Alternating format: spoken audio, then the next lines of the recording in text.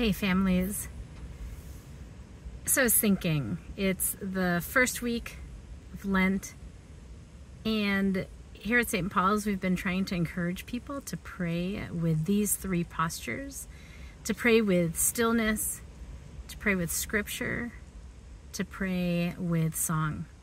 So today I just wanted to take a moment to pray with stillness, probably because it's the most challenging for me personally. As so many of you all know, I live in and out of our car often, which is why it's so appropriate for me to tell you in this moment, in this small little moment that I have, to reflect a little bit about stillness.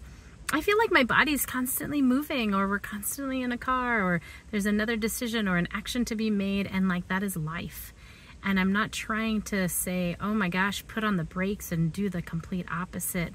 I'm trying to wonder where in my own life I can slow down, right? So for you parents out there, like, how can we slow down? You know, how can we actually not step on the gas when we don't have to? I think of driving on the freeway and how stepping on the gas because we're late doesn't actually buy us more time, if you think of the math about it. So is that true for when we're trying to speed up on some things that we're also trying to do throughout the day? The invitation this week is to slow down. It may or may not get you to stillness, like the Psalm says in Psalm 46, be still and know that I'm God.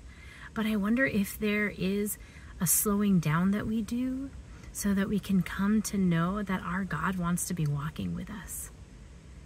So from the vantage point of the steering wheel and the driver's seat, how are you going to slow down this week? How are you going to invite the stillness of God or God's companionship to be with you this week? Have a good first week of Lent. We'll see you soon. Bye.